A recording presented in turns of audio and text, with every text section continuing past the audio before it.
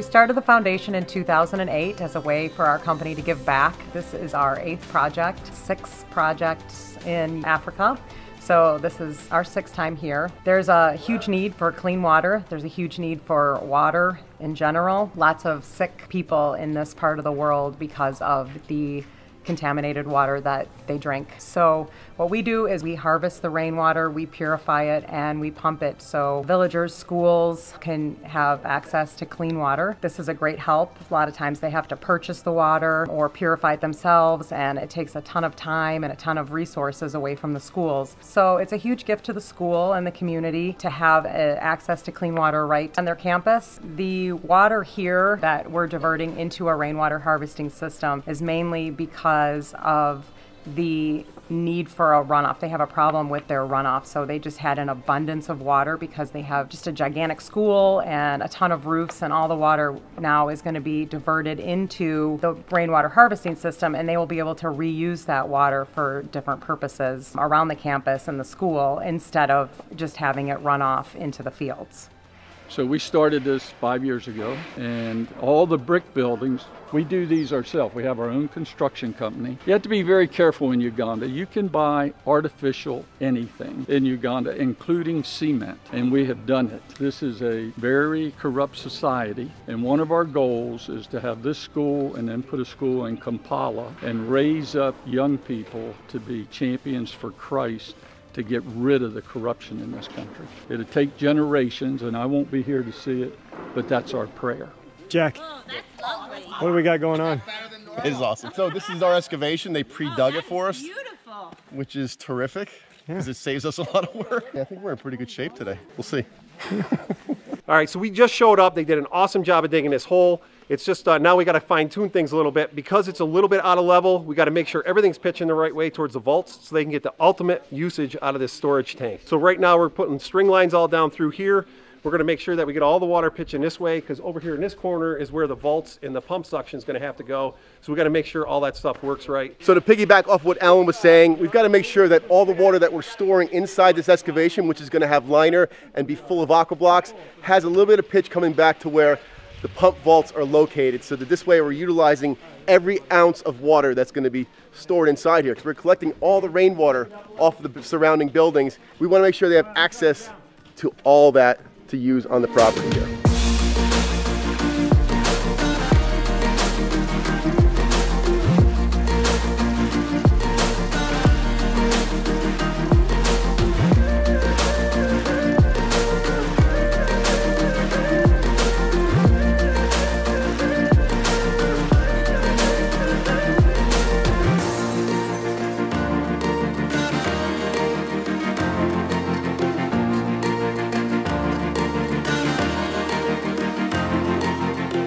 Going the long way, we'll go across the width. Yes, sorry. Yes, go across the width. Excavation should be approximately 26 feet. I see some mathing going on down on this pallet here. Yeah, so what has to happen now is we have to figure out the alignment and configuration of all these blocks. We've got 1,000 aqua blocks going in here, which is going to store 32,000 gallons of water. So that's a lot of water storage, and we've got a big excavation that wasn't dug by us.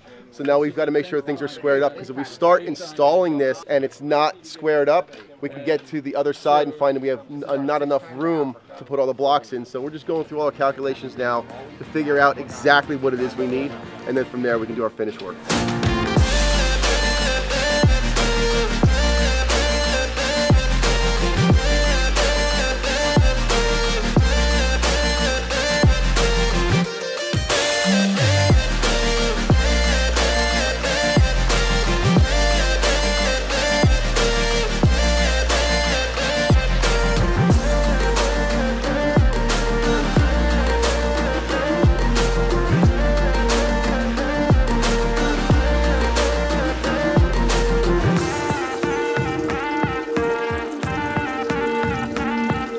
So right now we are ready. All of the ground is level, so we're literally ready to put down the underlayment, then the liner, then 1,000 aqua blocks, and then that whole thing is going to be finished on the top, and we can just cover it back over with dirt.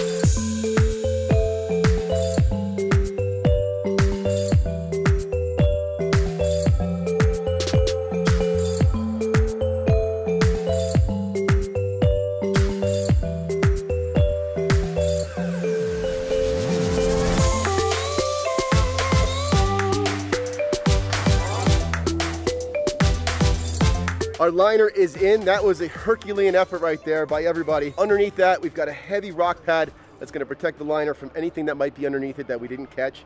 On top of this, we're going to do another layer of fabric just to sandwich that liner in between two protective layers so that there's no trouble down the road. Next order of business, we're going to be installing our pump vaults along with 1,000 aqua blocks. This is what 1,000 aqua blocks looks like.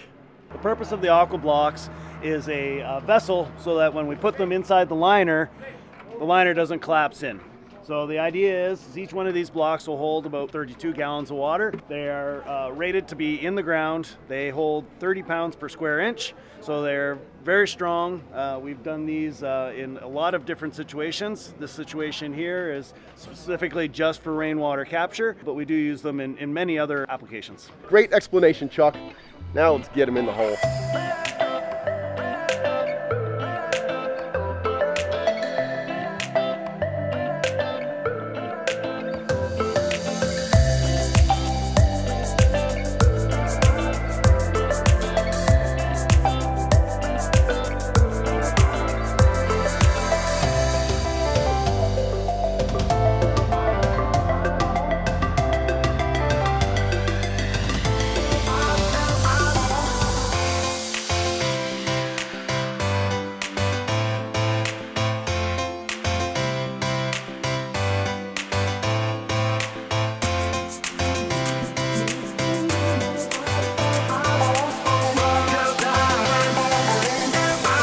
Remarkable how fast things are progressing today. The entire reservoir is in. All the blocks are in. We're at the point now where we're going to start backfilling. So to be quite honest, we've never been this far along on day one. We've got an awesome group of volunteers and something we also never have, a machine. Usually we're doing these jobs in foreign countries and it's all by hand. We're fortunate enough here that we've got a loader that's going to help us do the backfilling.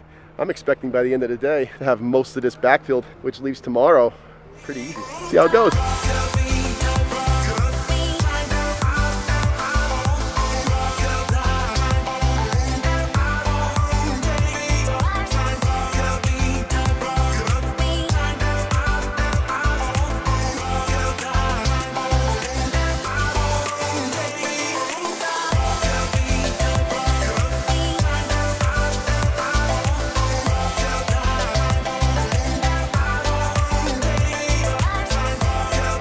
So I know this doesn't look like much, but right here where we have all that soil is, there's actually 1,000 aqua blocks under there, which is going to harvest all the water off the roofs. This school is going to house about 700 to 750 kids, and with the clean drinking water now, the kids don't have to be out gathering water for their families.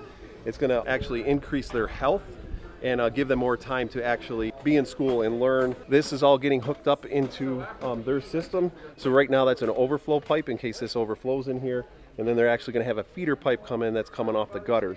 And then the small black pipe that's actually gonna go into a tank so they can purify the water. So we're climbing up here. We've got this 2-inch pipe feed. I have to attach this thing to this ladder up to the tower so that we can test the pump pressure and make sure that we've got enough water for us to get the water up here into the tanks. From here the water goes down, it's going to run underground, it's going to weave in between all these buildings, go down into there where they do all the cooking. It's going to be a gravity feed from here to there, and then they have all the desedimentation and filtration equipment already set up down there. Once we finished with the rain exchange system installation, we were invited to do a presentation before members of the community and dignitaries to explain exactly how it's going to impact the school and the children that go there, which was followed by celebration, including dancing and singing by some of the children that actually went to the school there. As we're in the middle of the presentation, the skies open up, it starts to rain, which means our system is being charged with water. That's a good sign. That means they're going to be closer to having a usable system that will feed this facility to provide water for these people. What a great feeling to be part of this group, to come out here and do so much good for such a needy cause. The world's most precious commodity is water, right?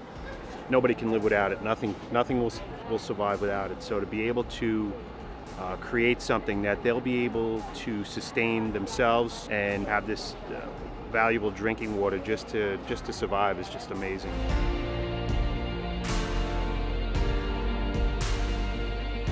We are at a ranch run by Master Care's ministry. They teach animal husbandry here.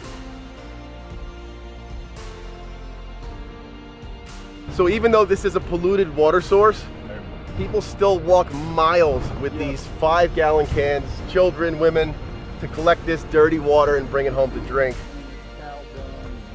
Dr. Santiago says as long as this is the main water source of Bethlehem, all he can do is try to keep people alive. Really, really gripping stuff here. This is real world. This is the hospital along with a surgical center built by Charles and his ministry. It's hard to even put it into words. I mean, it's sobering to witness this firsthand. You see this stuff on TV and you hear the stories, but to actually witness it and experience it, it's hard to explain.